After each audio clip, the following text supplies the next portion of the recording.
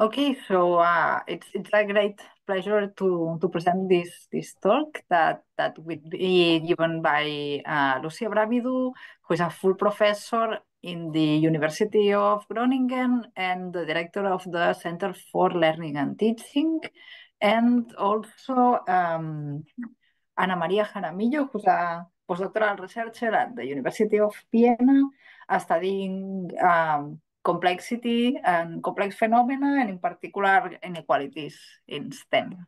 Guess I got that right. Otherwise, you can correct me. And so the virtual floor is yours.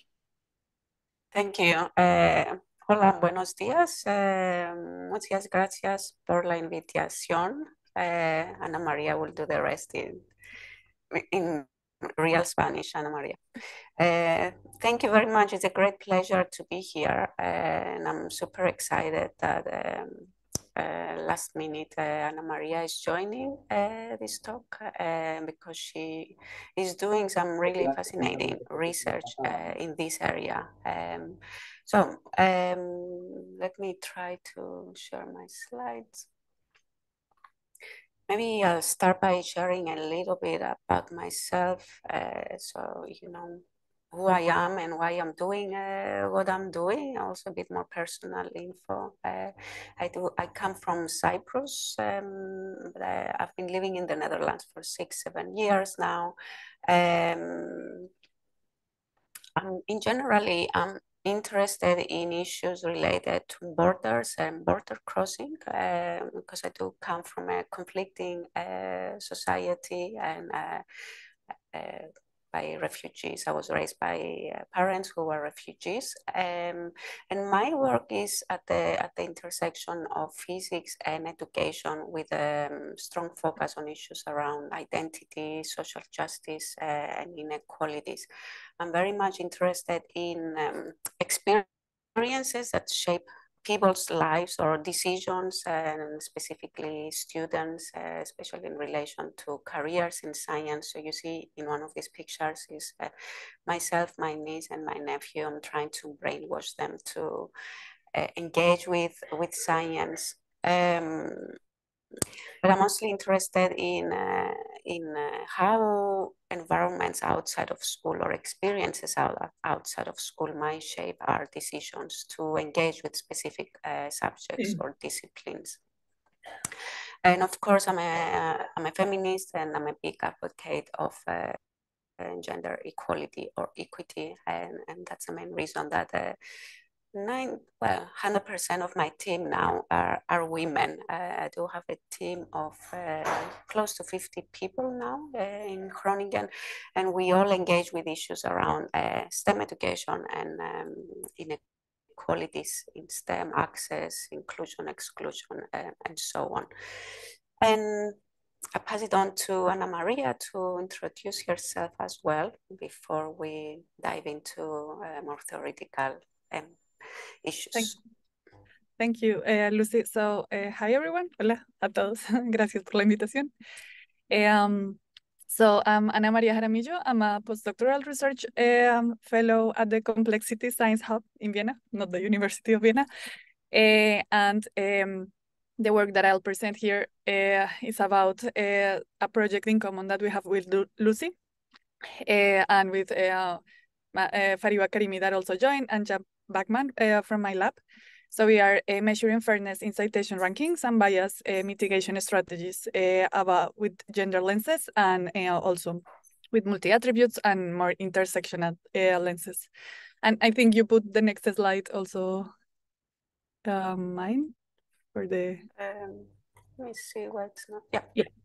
So this is a bit like why I'm doing what I'm doing. So I've been following a path, a career path towards understanding social systems under the complexity approach. And so I'm from Colombia, I'm from Bogota. I've been in the US as a research visitor. I finished my PhD in computer science at the University of Exeter in the UK, studying segregation and sociology of science, but with big data and data-intensive methods. And I am advocating a lot, and my work and what makes me passionate It's about mitigating intersectional biases. So right now in citation rankings and strongly promoting socio-demographic and epistemological diversity in science. So I'm industrial engineering by training, but I've been working a lot with epidemiologists, psychologists, sociologists, research policy. I really believe in intersectionality, and I've been working with a lot of strong women role models in science.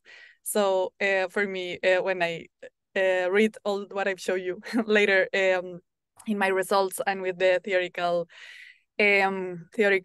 studies that Lucy has been conducted, for me is I don't understand it because I've been privileged in a bubble in which I'm collaborating with a lot of like women in science, and I'm here to show that to you after Lucy's presentation.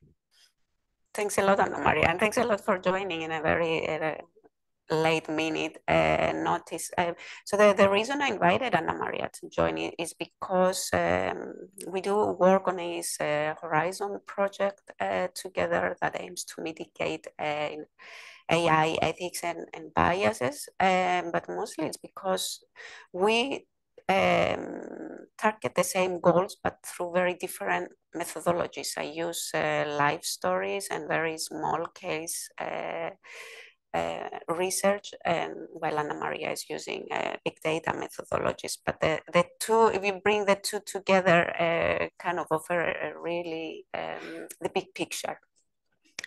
So I would like to start this talk with kind of setting the ground, the basics. And I guess the main thing that this is something I use in every talk is that there is no evidence through neuroscience that there are gender differences that are not socially constructed, that all gender differences are socially constructed.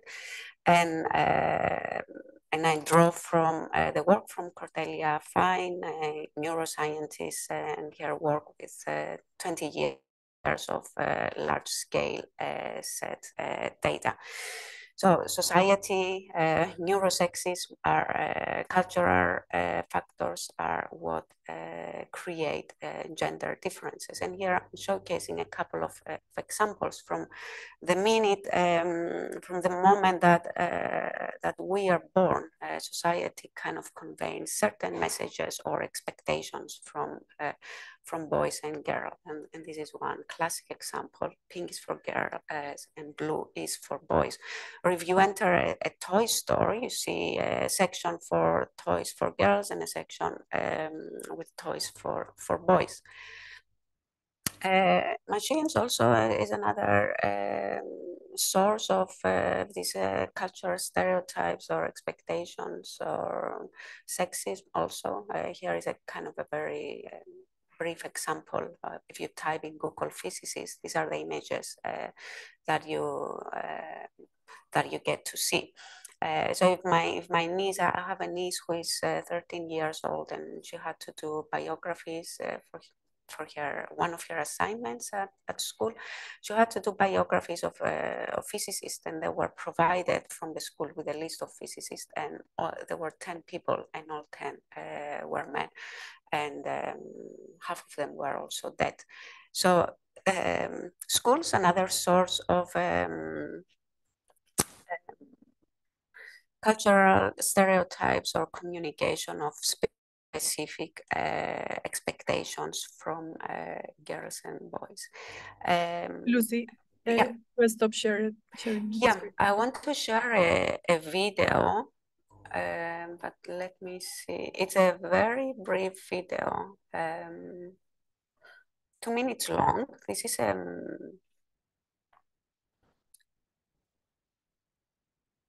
and I think it has Spanish subtitles as well. This is an advertisement from Horizon, a telephone company in the US, that it was a part of a campaign actually, but I think it kind of showcases what I have encapsulated through my research in only 2 minutes. Let me know if the sound comes across okay.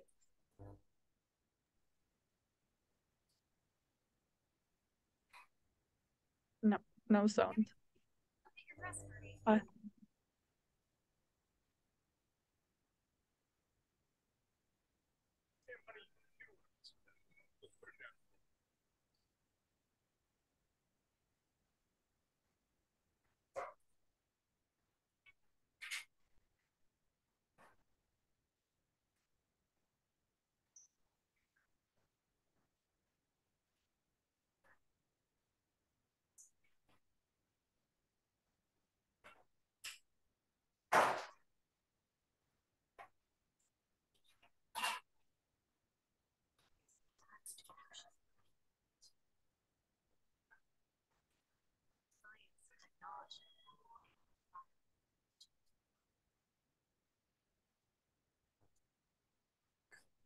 Oops. Sorry. I hope that the sound was okay. So why I wanted to share that is because I think in my view it kind of showcases how the feedback that we receive constantly from the society, from the media, from our parents also have an impact on decisions or how we see ourselves as scientists. And we know from research and my own work as well that feedback from parents, from the immediate family environment has a huge impact on students, young children's decisions. And then we're here in 2023 with these are data from UNESCO with only 26% of STEM researchers, not necessarily in physics, are women. Now this percentage probably drops when we have a look at physics. Here is another example. These are statistics from the European Institute for Gender Equality in 2014. How many people work in STEM? It's only 14% are women. But what I really like in this picture is that it shows with this a brief image the toys or the tools that boys and girls come to use throughout their lives and how different those are. And as you see, there are many more opportunities typically for boys to engage with science through play, for example, or through everyday life activities. Here is a bit more information, statistics about the number of students, and I'm sharing these university students, and I'm sharing it because I want to showcase that it's a problem that cuts across different levels, the workplace, the university level, but also at the primary through secondary school level. So here are some trends in the numbers. The first one is that the gap between women and men remain consistent throughout the period of these 10 years. Women are 50 to 70% less likely to complete a master's degree in STEM subjects than their male counterparts. Twice as many STEM male graduates continues to STEM employment, and this speaks on the issue of retention. Women mainly graduated in disciplines such as health and welfare, humanities and arts, along with social sciences, business and law, while men graduated in engineering, manufacturing and other STEM disciplines. So another major difference. And why is this a problem? One might argue in the European level, at least Europe is facing a shortage of scientists, but perhaps most importantly from a diversity point of view, productivity point of view, we know that the lack of gender diversity limits performance at workplace. And now I'm going to transition into sharing a bit more information or rationale why we should be engaging with more work in physics. First one is that obviously it has been and it still is a world without women.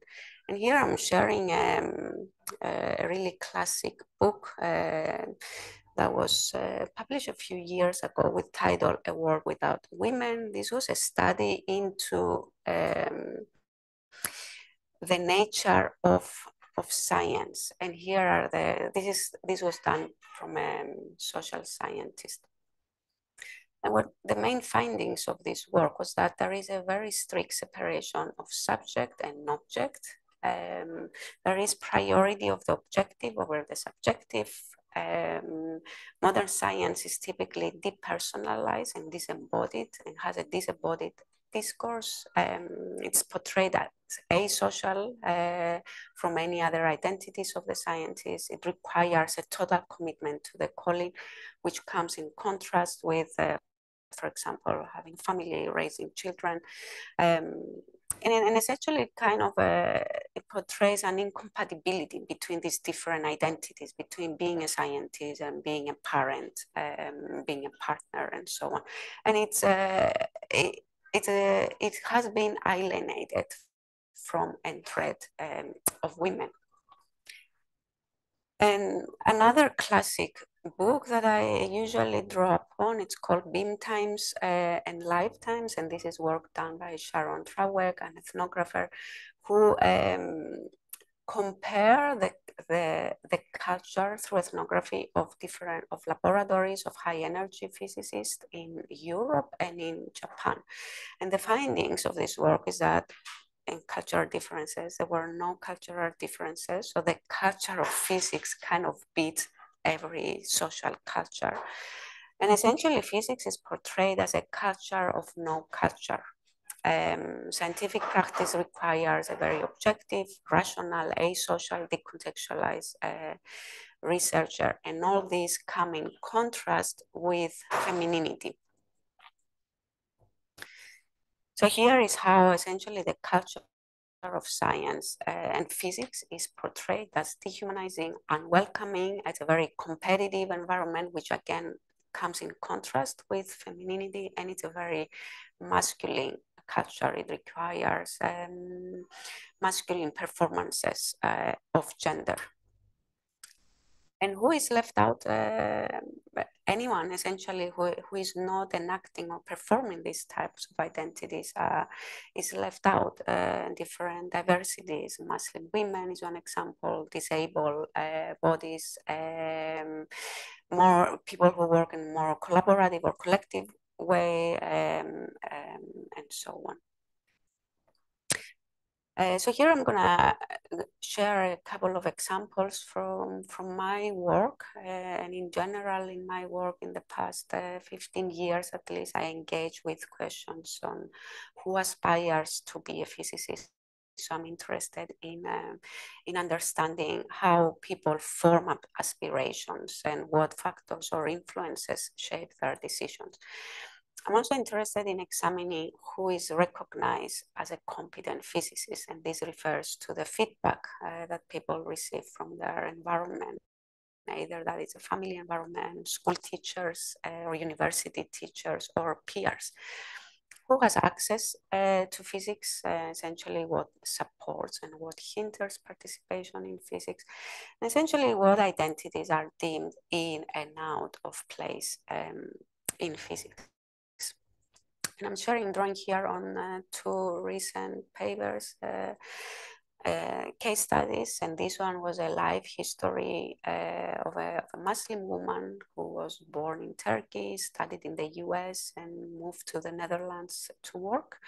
And I collected data through different tools, but my data go back to memories of her childhood, conversations she had with parents at the age of 6, 7 years old, experiences that she had at school through university teachers, and then instructors at the university. I examine how religion serves as a barrier to how others, specific others, mostly from the West, saw her as a successful or not physicist, how she was perceived by her students at the university, and how she was perceived by the society, but also by her peers. And the main findings of this work is that essentially these identities serve as a barrier to how she was recognized by others. So put simply, she was not recognized as a competent physicist because she was young, a very young woman in a department populated by men. She was the only Muslim woman, and she was the only one that had a very diverse ethnic background, and all these identities had a very negative impact on how she was perceived by others. This is a follow-up study. Here I use 3 cases. One is the same one, this Muslim woman from Turkey. Another one is a woman of color, a student from India. And here I was interested in examining especially how her ethnicity or race intersected with her physics identity and gender, and how she was recognized or not by her peers, parents, again, as well as teachers. And another woman, a white woman, upper class woman, and also a single mother.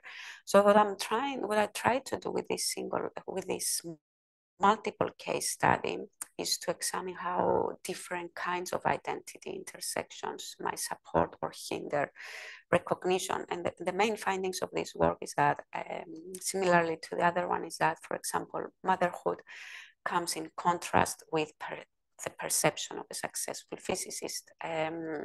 People from lower socioeconomic backgrounds are seen as more likely to not succeed in physics versus physicists from upper social class.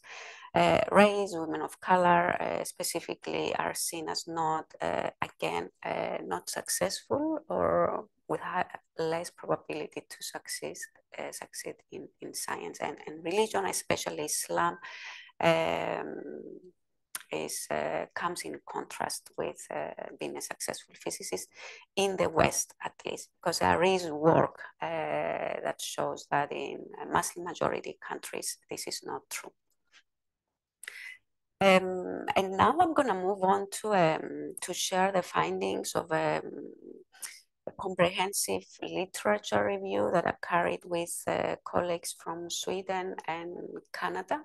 We kind of synthesized the work that has been done on general gender and STEM in the past 10 years. The first finding is that the majority of the studies focus on an examination of gender through a biological sex, through a binary approach, examining essentially equating sex and gender, looking at males and females. And what's the problem is that we're missing insights on gender as performance, masculinity or femininity. And one example I have to share with you to showcase the importance of that is, for example, women, biologically female people, who are in a way forced to act in a masculine, through masculine ways in order to fit in departments. Another issue with this binary approach is that it's non-inclusive of transgender and non-binary performances, which there has been increasing attention in the past few years. And in reviewing the literature, we kind of organize this chapter in different sections. And one of them is about performance of students. And the main finding on that is that female students outperform male students in terms of performance in physics in different parts of the world. So this review synthesizes findings from studies in different parts of the world. So cognitive ability, there are no differences in cognitive abilities. On the contrary, female students perform better than men. In the global north, this is very interesting and showcases the impact of early life experiences. Children as young as 6 years old subscribe to the stereotype of mathematics and science as male domains. And this showcases how strong these gender science stereotypes are. There is substantial evidence that suggests that stereotype threat can impact career choice, retention, and performance of women in science. And there is some research in Europe, especially, that showcases that stereotypes and biases lead to discriminatory practices, and for example, hiring and promotion procedures. Another theme of this review is around interest, self-efficacy, and belonging. And what we see in the literature is that male and female students have different interests towards science studies and careers. Very generally, boys have much more higher self-efficacy or confidence than girls, despite the fact that actually girls are doing better than boys.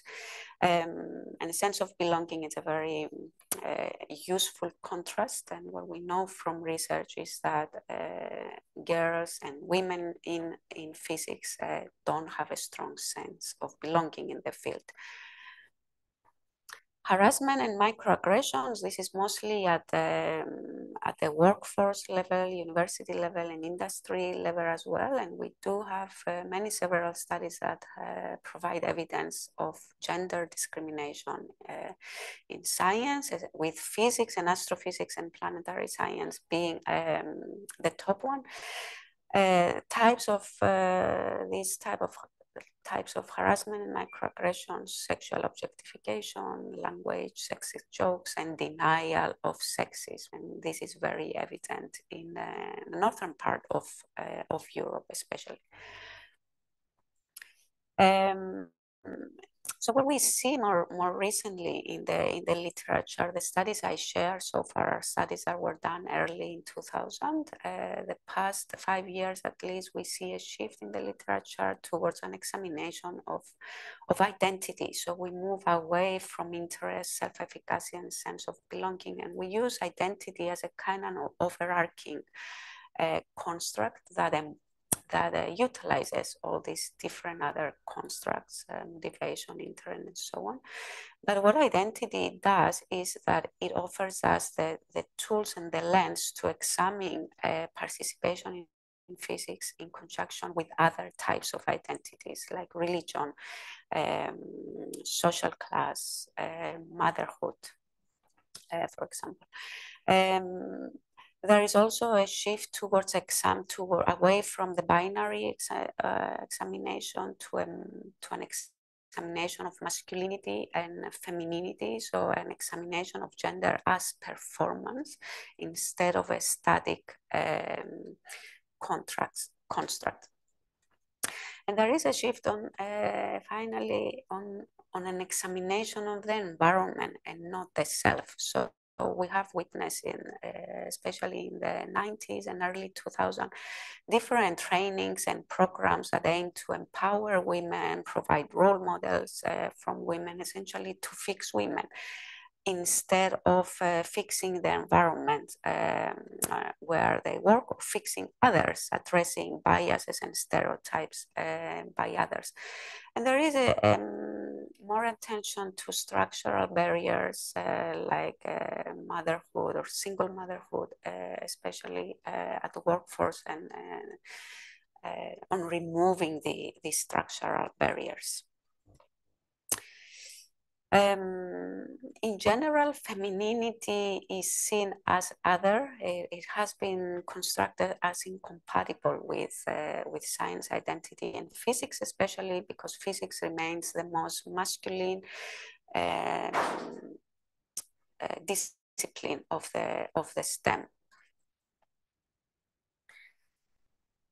So here are a couple of suggestions on how practical suggestions on how to support identity development, but mostly interventions, what's necessary, it's interventions to support recognition by others, managers, colleagues, parents, the society, as well as interventions of removing completely structural barriers. A more recent trend in the literature, and by more recent, I mean the past year, we've seen 2 publications and another one coming out soon from one of my students, an examination of how LGBTQ plus individuals experience belongingness or lack of belongingness in STEM, and especially in physics. And this is preliminary findings from a systematic literature review where we found that majority of studies are carried in the US. Gay and straight men, for example, have very different experiences in STEM studies and careers, and women, especially queer, non-binary women, are largely underrepresented in physics. And this is my last bit for now. Another trend that we see in the literature is more intersectional approaches, and María will share more about that too, and examining how gender intersects with other identities and might support or hinder participation in the sciences.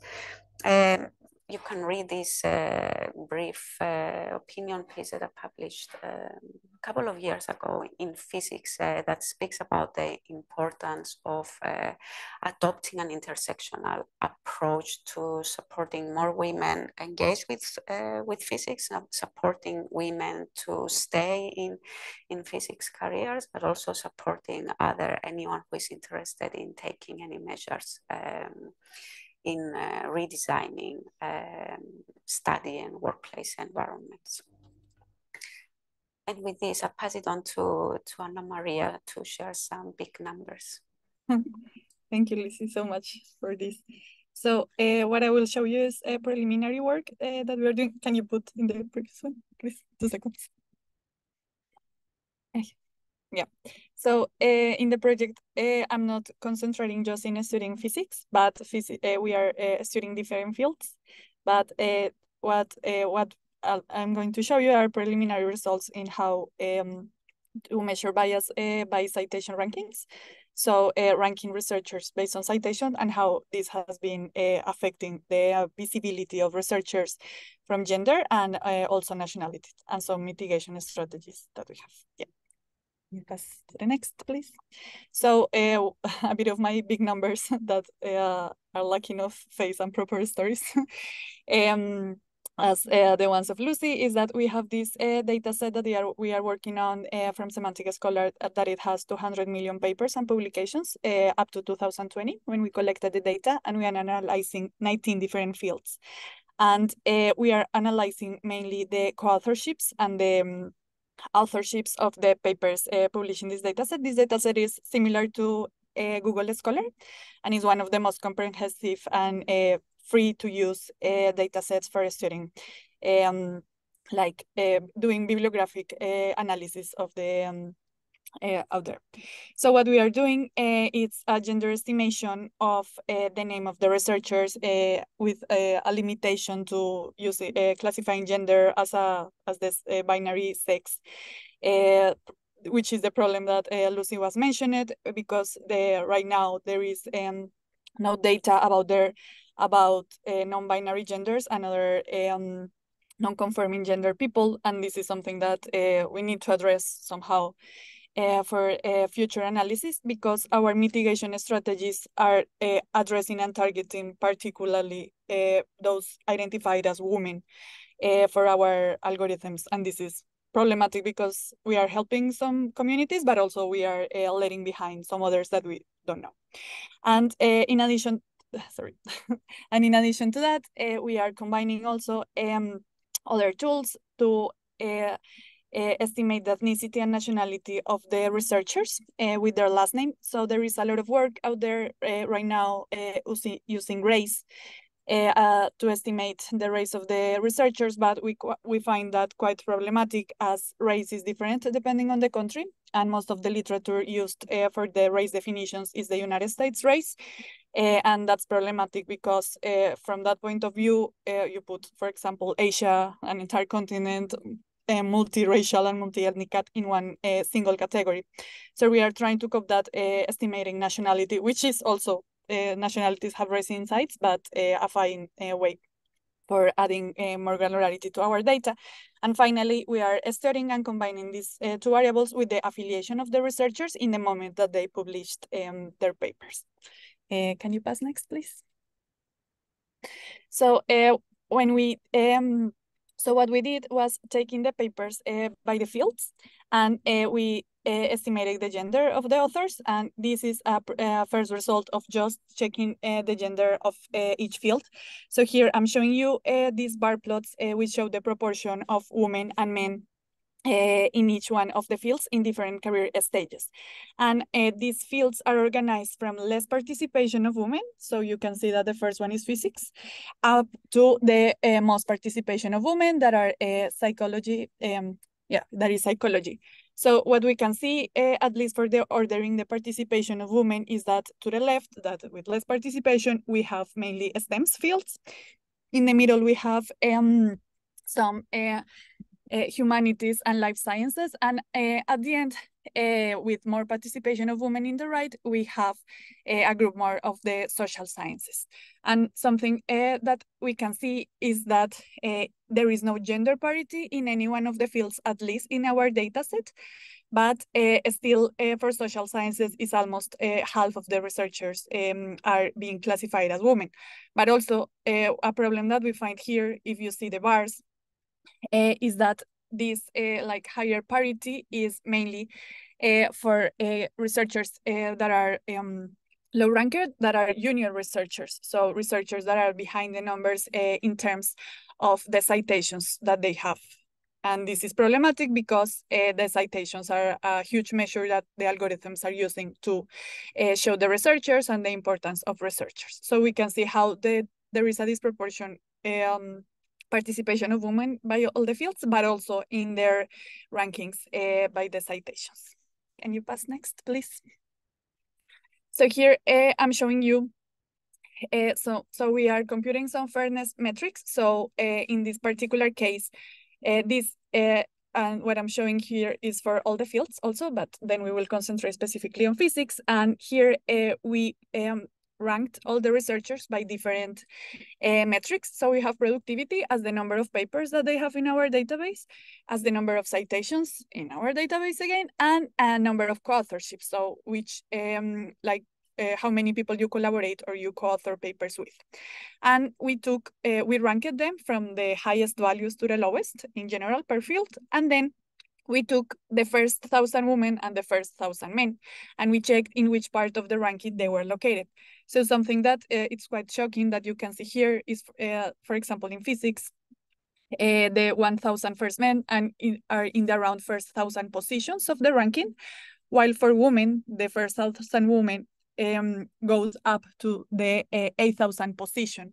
So it's not fair like the way they are distributed in these rankings. And we can see how this decreases when we increase the participation of women in the fields for the case of sociology or psychology, but still there is an underrepresentation of these women in this 1,000 top positions, because in the case of psychology and sociology, the 1,000 woman is in a position larger than the 4,000 position of the entire ranking.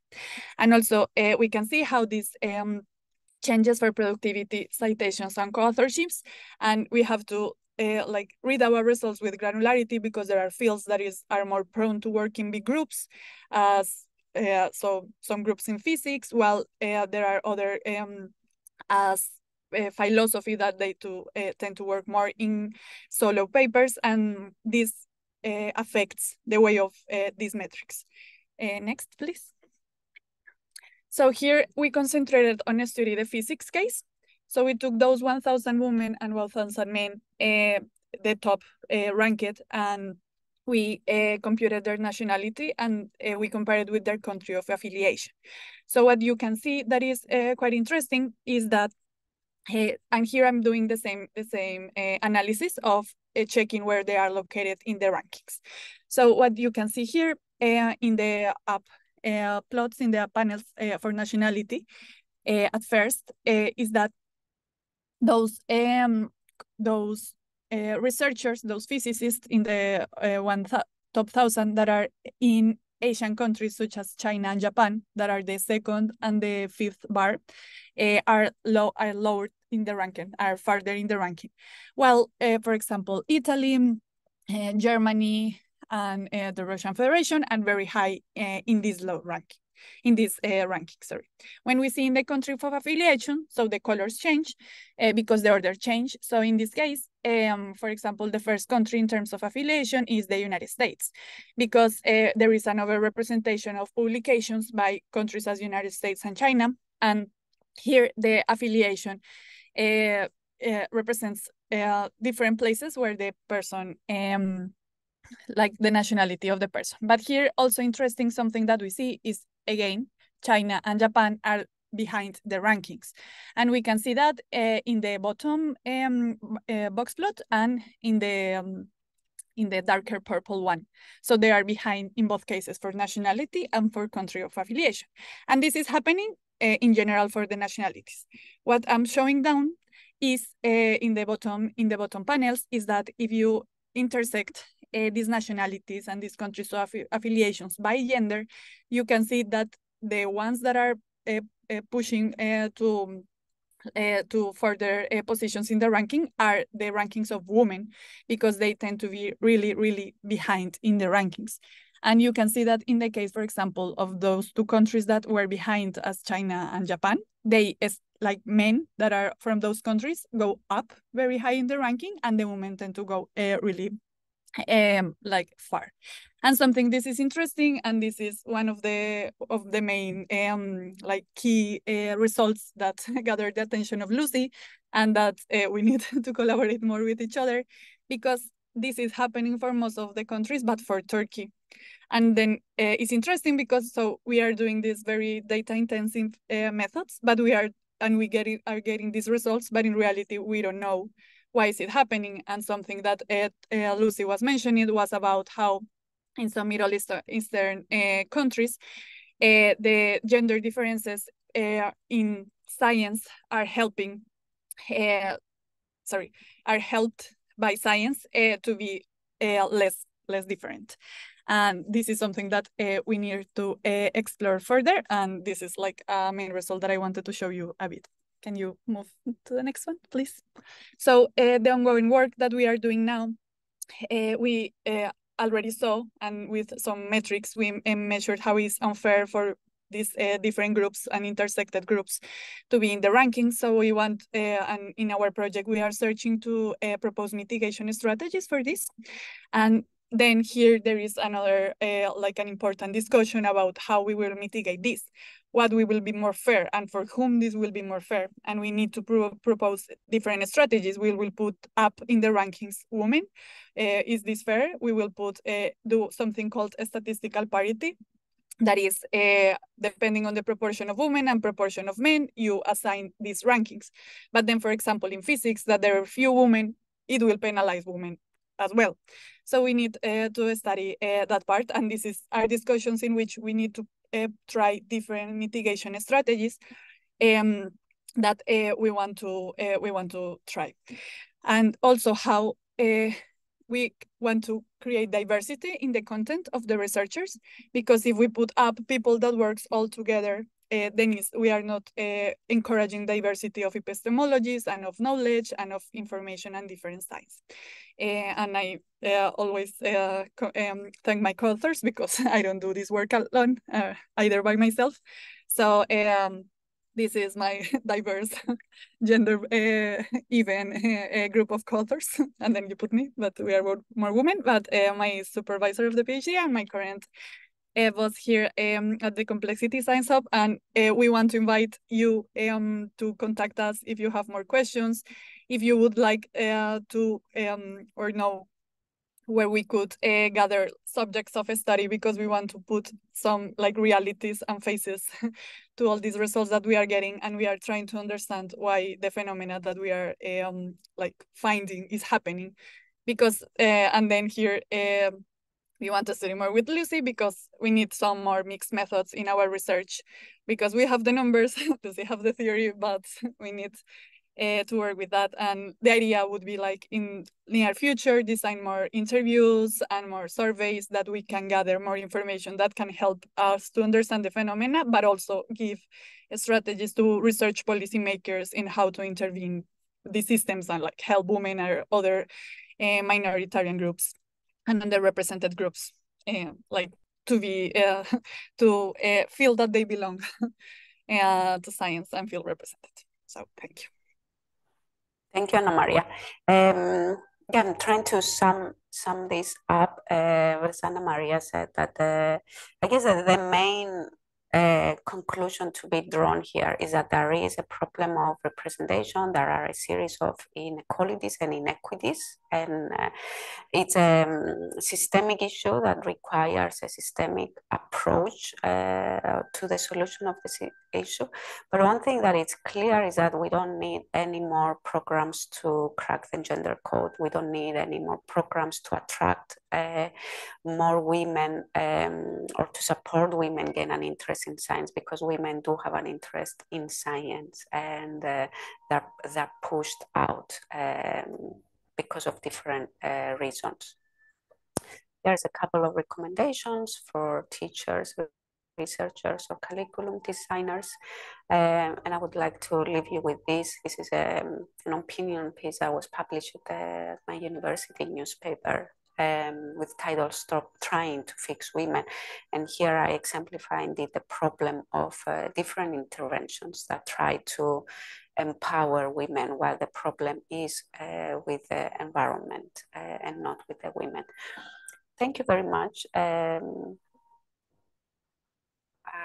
Stop sharing now, and would love to hear from you if you have any thoughts or comments or questions. We would love to hear more. I have to say that there is something I wanted to include, but I didn't have time last night. There was a study that was published in 2019 that compare gender science stereotypes across 66 countries.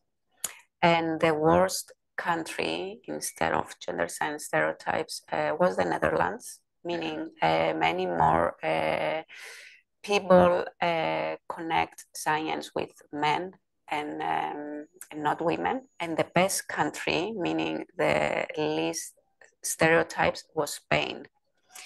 And I will share it with you, which means someone is doing great work at the social level, or groups like yourselves, or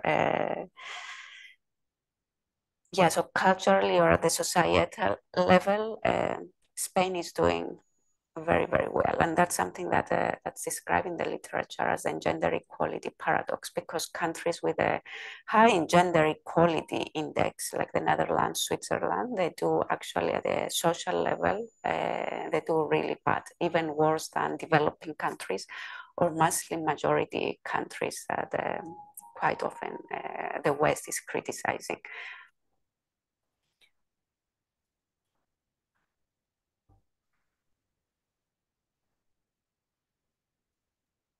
Any question? Yeah, maybe if you want to share a question in Spanish, okay. Ana Maria can. Okay, Pepa. If it's easier. Pepa, cuando quieras, el micro. Thank you very much, Lucy. Can you hear me? Yes. Yeah. Thank you, Lucy, for your interesting talk. And in the case of Spain, I don't know if I heard that it's general in other countries. We have a recent problem because in the past, let me say, from 19 to 20 to the beginning of this century, the number of women entering in the system doing PhD were quite high. But now we have found, at least in my institute, I work in astrophysics, in the Instituto de Astrofísica de Andalucía in Granada. We noticed that the number of women approaching to do a PhD is slowly coming down and down and down. So that can you find an explanation for this? I wonder all the time what we are doing wrong, because from the 2015 we have the February 11, where we try to visualize scientists, and also we do many things in all the country to increase the vocation for physics. So that Yeah. is something that I am very worried about. Yeah, that's interesting. But to situate that in a larger context, there is a decline of interest towards PhD across Europe in all topics. And this has to do with the fact that there is more attention into hostile environments of academia. So academia is not might not be a preference to many people because of that. The other reason is that there is much more money in industry than in academia. So following a career, for doing a PhD, it will be very likely that someone is doing a PhD because they're interested in a career in academia. But there is a decline of interest in working in academia at the European level. So I'm not surprised by that. But the surprising will be if there is an increase in other disciplines and there is a decrease in physics alone.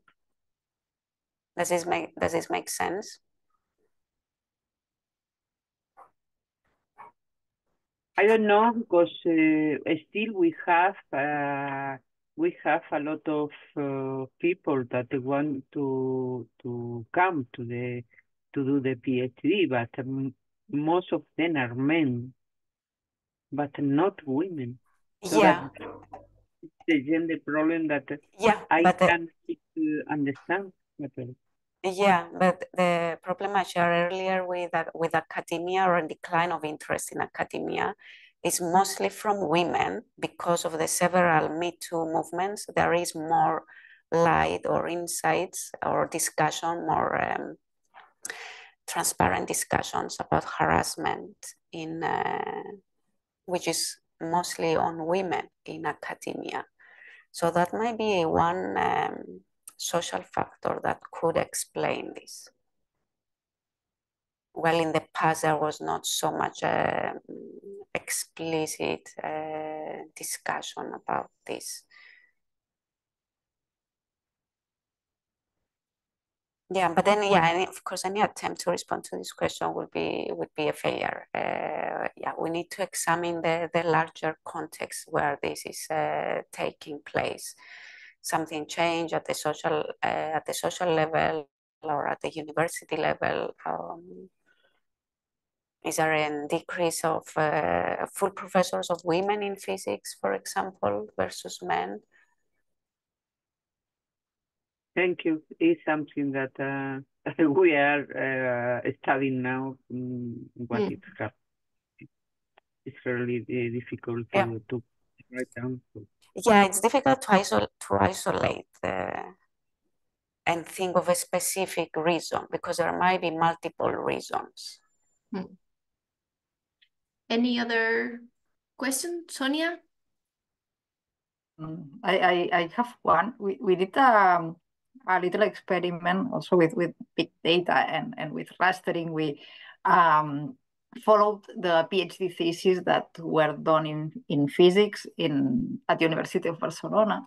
And University of Barcelona is quite particular in physics because we have very stable numbers. Like we always have like the same percentage of women students and more or less the same percentage of women PhDs and all that. It's been like this for like 30 years, I don't know.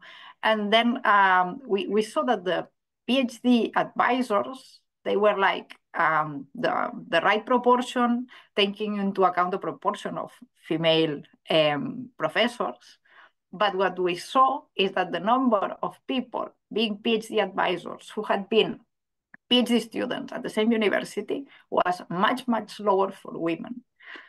So this goes to underline the problem with retention, which I think it's I mean, University of Barcelona being more or less prestigious, we get other women from other places, but we don't retain our women. And I think that goes very much against the argument that women don't stay in science because they don't want to travel, because they have like family constraints and stuff. And I think that the point being retention is like the point we should make to change these numbers. I think this is super important, just to underline that. Yeah, indeed. Yeah. The problem is retention. Something that we have been found, and not just in physics, like in our data sets, is that sociology, like the social sciences, are increasing a lot the number of women, but there is a huge injection in the newest stages. But to see like in the senior stages of the career, the proportions are very low. Not that low as in physics, but still are really low. And there is this huge thing of for retention for so many different things. And but it's interesting because it's happening in all the fields, like these problems. In the departments, you see a lot of students doing bachelors, masters, more or less the PhDs, and then postdocs, and then people. Women still is dropping a lot. Also, there is this, there are studies showing that we have, well, in general, shorter careers than men, but for two things: larger dropouts, so women leaving academia, but also because we entered the academic market later in biological life. And then there is a lot of explanations for that also. So then it's both sides, like difficult for women to reach 50 years of career when they start at 30, for example. Yeah, indeed. Yeah, that's a great point, Ana María. Any other question? Encina? I'd like to add something. I belong to the Spanish Research Council, and we have followed, from 1994, the percentage of women staff in the staff women in the different institutions. And we don't move the number from 1994. 1994, we have 22% of women research, and in the last report made by the Commission of Women in Science, the number were 22.2%. So that this is something, so that my main goal reconnecting with my previous answer, that if we come from the time where there were a very high number of women entering athletes in the low career, so what will happen in the future where no women are entering into the system? Maybe women will disappear. We have to follow the behavior, but women, my guess is that women disappear unless we make positive action promoting it.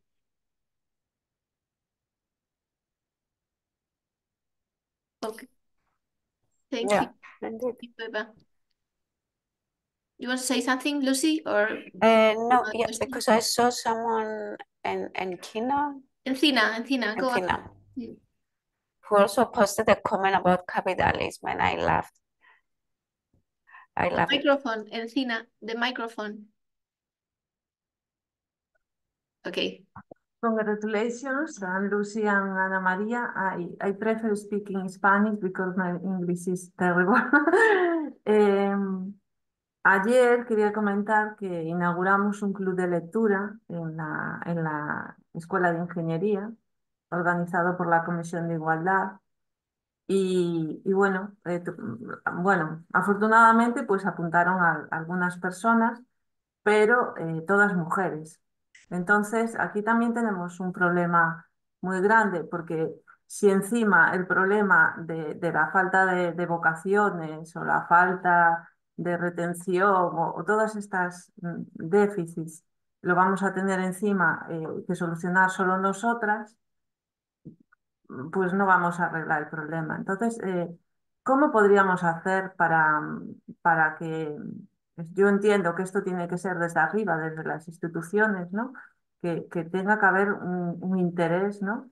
Para que, bueno, para que nuestros compañeros pues se preocupen también porque haya este déficit de vocaciones o este déficit de permanencia de las mujeres, o cuáles son los factores para poder corregirlos.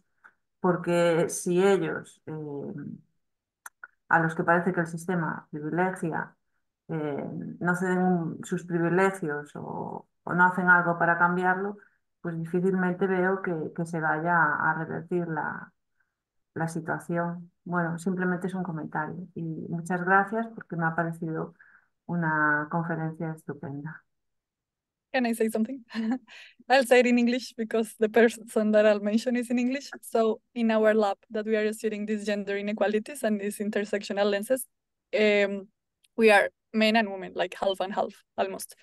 Our boss, she's a woman, and we are 2 postdocs women and 1 postdoc men, and right now all the students, the PhDs are men. And Jan Bachman, that he is here, is interesting because it's also like from as a man studying all these problems, and I think that would be like a thing also, like not just, as you say, not just including that's Jan.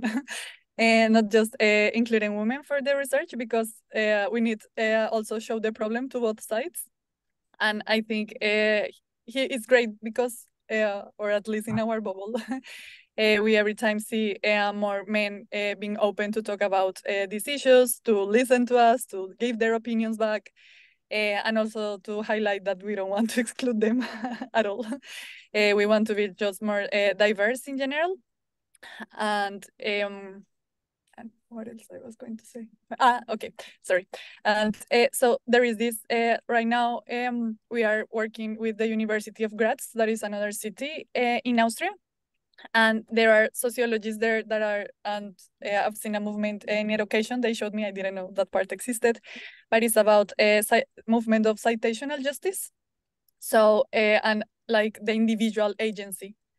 So from the systems, we need a huge change, but also what we can do to do this change. So on purpose search for researchers from these marginalized communities and cite them more, read them more the literature. And there is now some journals that are advocating for like having some quotas, kind of quotas in the citations of the work, because we know and we have been seeing that the algorithms are showing us, or Google Scholar, like certain biased results. But now that we know and we are conscious and doing more this like literacy about how science is biased and oppressive, how we could also show that. And a discussion that we have here sometimes with some of my colleagues is how men feel a bit scared of joining these book clubs because they feel that they shouldn't be there. Like, you know, like, no, we maybe we will be disturbing or something. So the idea of like also telling them, no, it's a welcome space. These are the house rules. You need to be respectful also in the book club, but everyone is welcome to join. Yeah, indeed. And if I can add to that, Yeah, I think that the problem it's not men. It's the more masculine performances that exclude men. So it's not necessarily the biological sex that it's a problem. But what we also know from research is that support networks of women, like the one that you have, are really, really crucial in retainment. But that doesn't mean that there are not men in these support networks. Okay. Any other questions? I have one thinking, because we just celebrate some days ago the 11th, the Day of Women and Girl in Science, and I think that I'm being quite criticist with this acronym of STEM, because you see in Spain the S of science. When we go to the high school, we go to college, to the primary college to make experiment. What we are seeing that girls, okay, let's go to be scientists, but I will be bioscientist, or I will make a bioengineering. So what we are seeing from the statistics is that the degrees like medicine or bio things are completely plenty of women, and we are losing men. And this is also a problem that we are seeing. So, but I think that from countries like Netherlands, France, or UK, or USA, STEM is more oriented to technological, to physics, to math, so maybe we can start to, because I have read some paper that say that we can change the acronym by PECs, that it's physics, engineering, and computer science. That's really the big problem to retain people, as we are saying, or to enroll young women. Because we are doing a lot of things for STEM, at least in Spain, and what we are doing is we are increasing the number of women in this bio, more related with caring. Well, caring, it's a different subject, this social teacher, and there are plenty of women. But no, what do you think about the changing the acronym of STEM? Yeah, you're right. Yeah, I'm also not a big fan of STEM, not only for the reasons that you share. First, it's a very American centric. It's a very, very US centric. But second, it kind of portrays the sciences in a more traditional way, like in the 80s, maybe we had technology, engineering, or mathematics, and that misses out the interdisciplinary component within the disciplines, but also how disciplines have changed over the years. So for me, I would prefer something like more general, something like science that encompasses all disciplines, or something very, very specific. If you want like physics and astrophysics, maybe target that instead of using STEM, or more biology, then you're targeting that. But I agree with you, STEM is problematic. In different parts of the world, they use STREAM, for example, to include robotics, and in some other countries, STREAM is used to refer to religion. So essentially, we use acronyms that there is no shared understanding across the world about its meaning. So 100% agree with you. So maybe a last question, because now it's almost time. There's some last question. Okay, so if not, well, it was really a privilege to have you both here. Encina has, yeah. Do you have one? Sorry, Sonia, go ahead. Encina does, so I will. Encina, sorry. Thanks. I would like to know your opinion about Dora, or the new evaluation without more importance for the child and less from the top in the ranking, DORA or the new evaluation. No sé, Ana María, si lo puedes traducir tú. Dora? This new assessment for evaluation, DORA or COARA, that it's narrative curricula instead of Okay, assessment. okay. Is the question for me or Ana María? Yeah. Well, Yeah, I'm in agreement. I'm in agreement with the more narrative approach with hesitation because the risk of subjectivity of how narrations are read. I think there is a risk there. Ideally, I would have preferred a kind of a portfolio, a more holistic approach to evaluation, like a 360 approach to evaluation that includes, for example, if you're up for a promotion, then you will need documents, an evaluation from students from your group as well, not only a top-down evaluation from the community, like from young children, for example. But yeah, I think the narrated CV does have some advantages. But I think there are also risks there.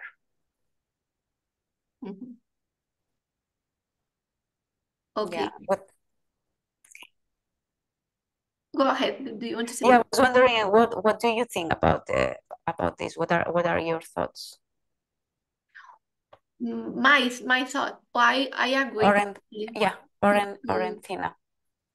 On Tina. I agree. I think has some aspects, positive aspects, because I think it's not good to evaluate the container and not the content. But I think also is dangerous because it depends of subjectivity of Jari or of people. I think it's complicated. We don't have experience because it's new in Spain. It's a new way to evaluate. Yes. But I think the last is terrible also. the other. Agreed. Thank you. We will see how the problem is that people that it's going to evaluate are not they don't believe in these things. So this always is the problem. But I think that we in Spain we have the metric of simply the impact factor of journals. So this is not these metrics are completely, you have to change metrics. Okay, yeah, I get it. So now our government, our agencies are looking for other metrics, other indicators of our research. And this is what Ancina said, this is something new, and we will see what's happening. But I think that the motivation is very good because we want to to work, to look for a more holistic, as you say, way of research. Yeah. Thank you. Thank you. Okay, so I think that we are going to stop here. I will